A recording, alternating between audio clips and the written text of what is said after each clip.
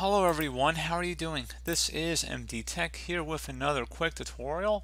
In today's tutorial, I'm going to show you guys how to go about resolving if your Google Chrome web browser is experiencing very high CPU or memory usage. So this should hopefully be a fairly straightforward tutorial, guys, and without further ado, let's go ahead and jump right into it.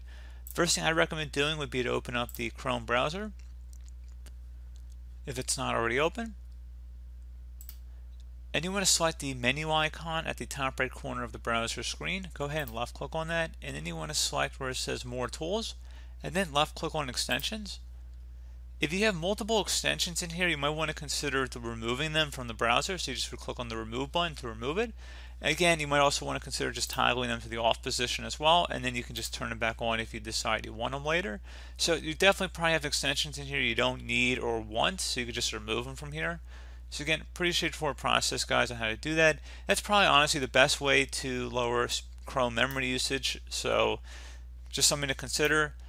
Do hope that I was able to help you out, and I do look forward to catching you all in the next tutorial. Goodbye.